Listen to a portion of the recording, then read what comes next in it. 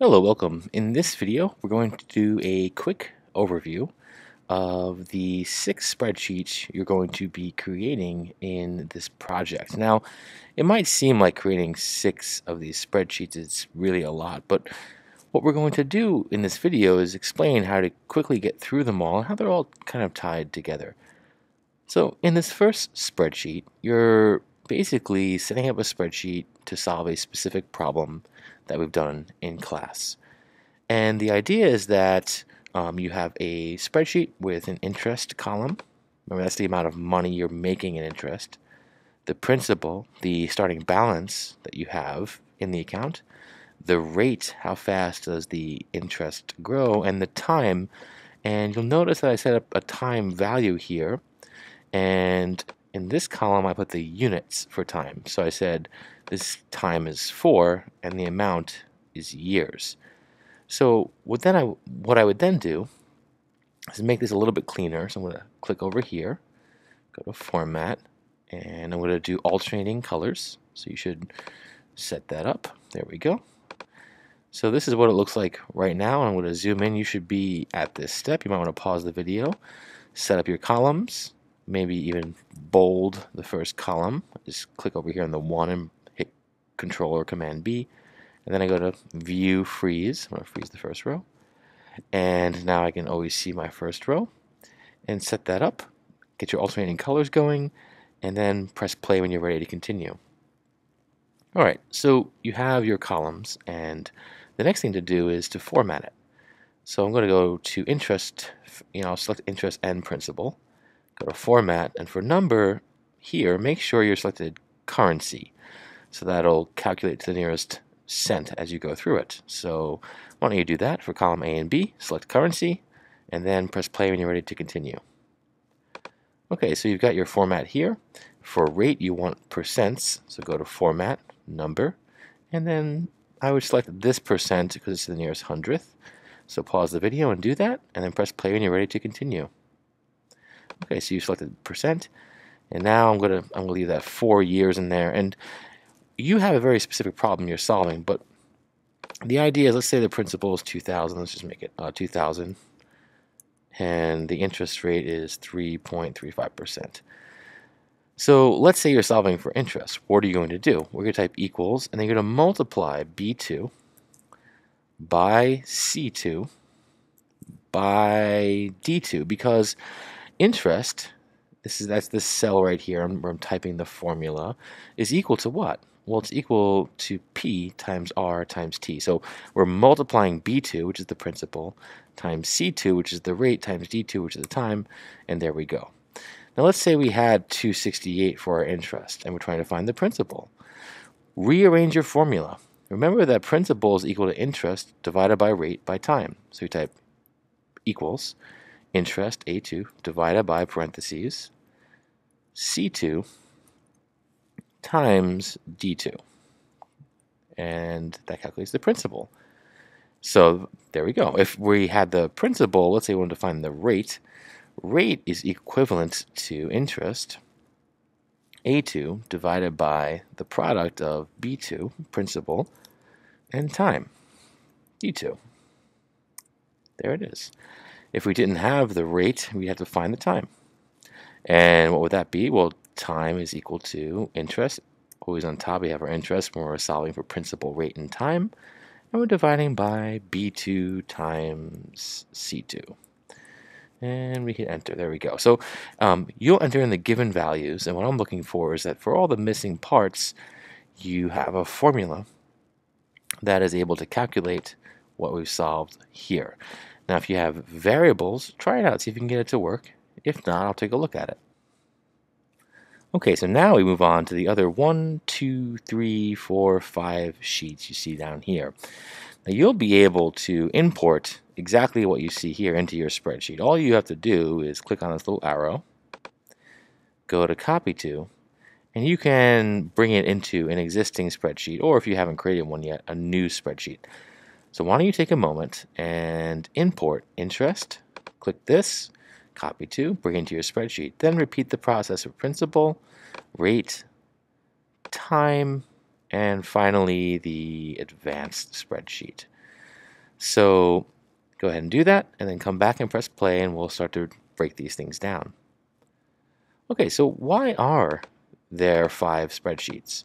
Well, this spreadsheet says interest, you're solving for the interest. For principal, you're solving for principal. For rate, you're solving for rate. For time, you're solving for time, first in years, then months, then days, and you can see the answers here, but we're going to set the formulas up. And then for the advanced, you're going to write a formula that can interpret whether the input is in years or months or days. You don't need to change anything. So first, let's deal with the interest. First of all, this is all out of whack, and by out of whack, I mean we want to sort it by years, so all the year entries first, then the month entries, and then the day entries. And usually, I think when people sort, they go to a column, they click over here, they do sort sheet A through Z, which works great, it's already sorted. But then when they go to the next column and try to repeat the process, it moves things around.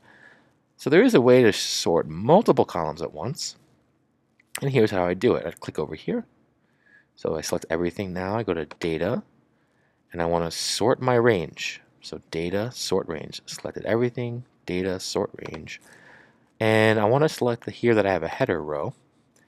That's going to not sort out these headings here, leave it alone.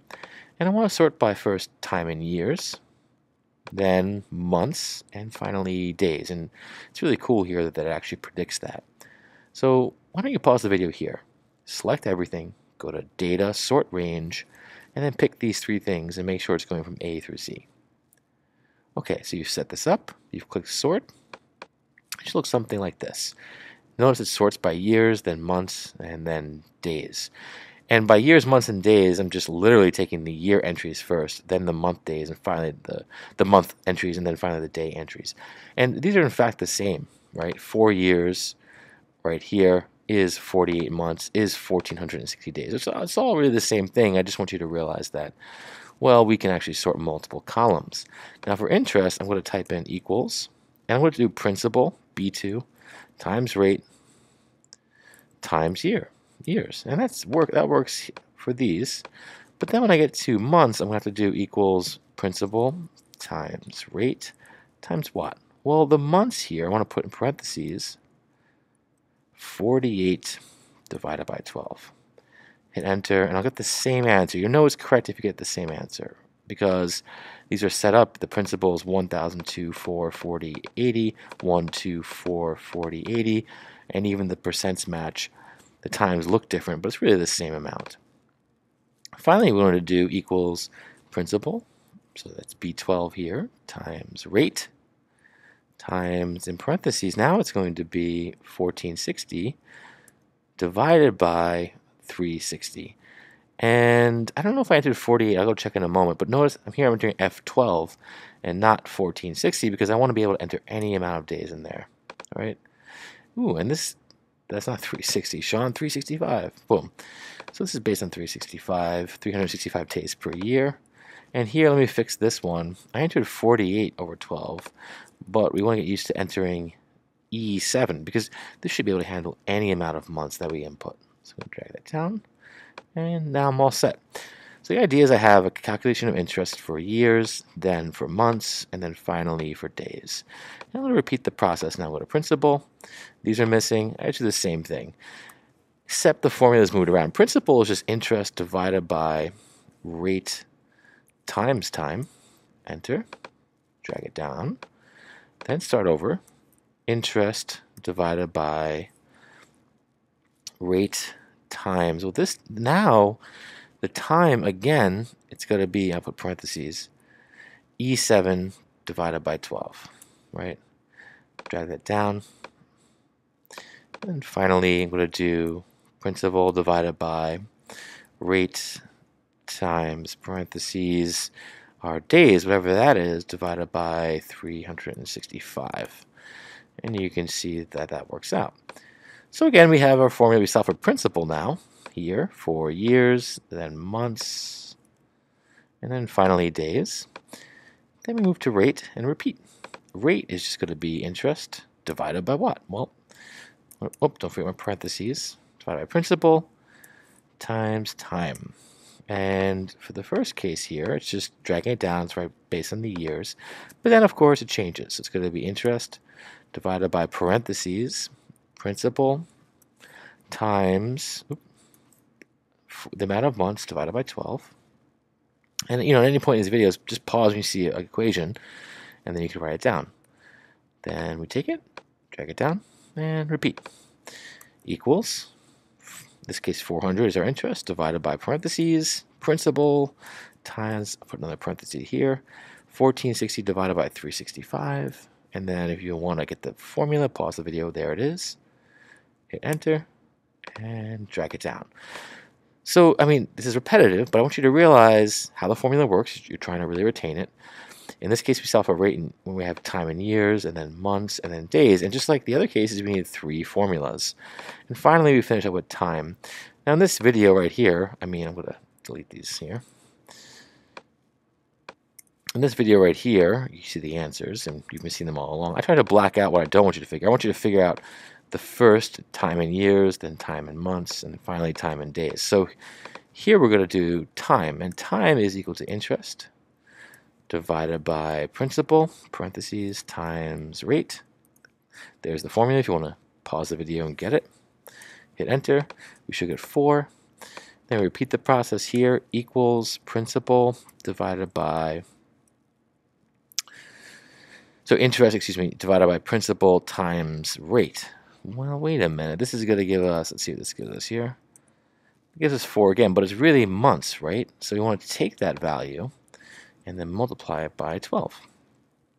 So that's our formula. If you want to grab that, pause the video.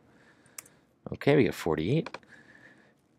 Drag it down, and then finally, we go over here to days. This is going to be interest divided by principal times rate, and then we're going to multiply that by what? Well, 365. So if you want to pause the video and grab your last formula, there it is. And we're finished. Now, in each of these tabs, it's the same thing over and over again, really just switching the variable that's missing. We're always first solving for years, then for months, and then finally for days. Wouldn't it be nice if we could do it all at once? Wouldn't that be nice? Especially if you had lots of these things. This is only 16 values. What if you had thousands of them? They're all mixed in years and months and days. You don't want to keep sorting. Like, imagine you get new entries in your account each month or whatever, each week, however this is dated. You don't want to keep sorting and doing this over and over again. So there's lots of ways to deal with this. Now, on Canvas, the formula is right there, right? And I'm going to talk about if formulas in class a little bit and is blank formulas. But basically, I just did it for interest. And the really cool thing is that you write one formula, and what the spreadsheet will do is it'll say, okay, is this cell blank?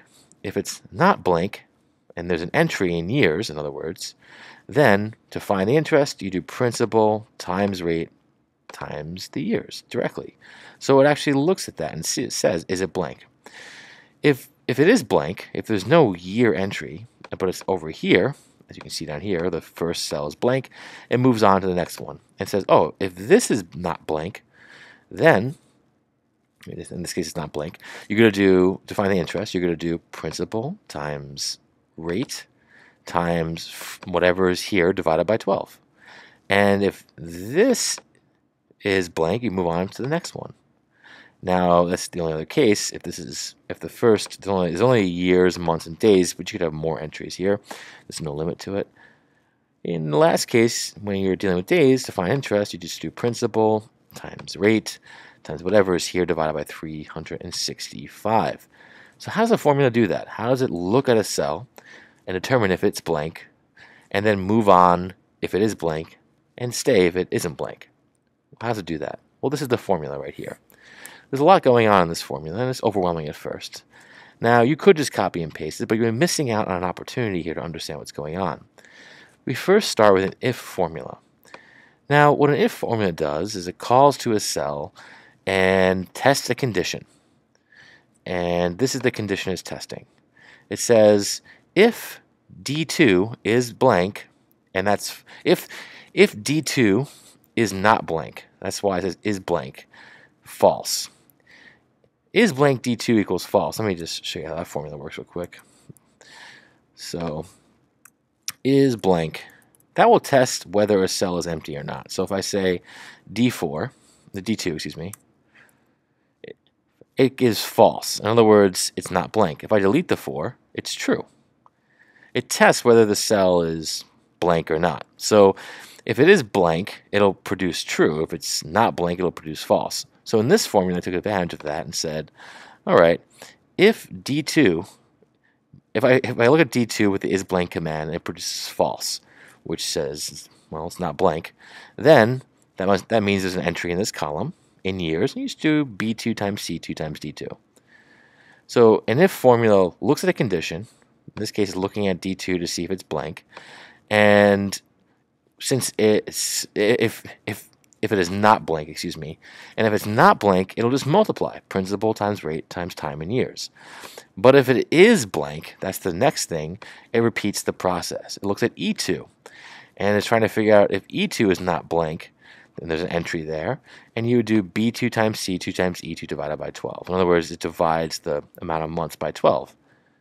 And if that is blank, it moves on to the last case and says if the last one is not blank, then do B2 times C2 times F2 times divided by 365. And I didn't make a condition if these things are false, because in that case it's going to do nothing. The default is to do nothing. So for example, watch this. So let's say make sure it's delete. See, it just says false. In other words, there's nothing there to calculate. So this formula, if I confused you, because I realize now that the isBlank command being false kind of switched my words up a little bit. Let me just say one more time what this formula does, okay? So with this time, hopefully without messing it up or confusing you. In this cell, it starts off with an if command. It says, all right, if D2 is not blank, then multiply B2, C2, and D2. In other words, if this cell right here is not blank, and it's not, just multiply your principal by your rate and time directly. That's if it's not blank. But if it is blank, then move on. It goes to the next condition. And it repeats the process. It says if E2 is not blank, that's the cell in months, then do B2 principal times C2 rate times time in months and divide that by 12. But if it's not, if it is blank, I almost tripped it up there. If it is blank, then move on. Look at the last cell and see if that's not blank. In other words, if there's an entry there, that would be an entry in days. And in that case, do this. Principal times rate times time divided by 365. And this one formula, once you paste it, you can drag it down. It'll calculate all of them. And I want you to realize this if formula, these conditional formulas are super useful. All right. Hope this helped.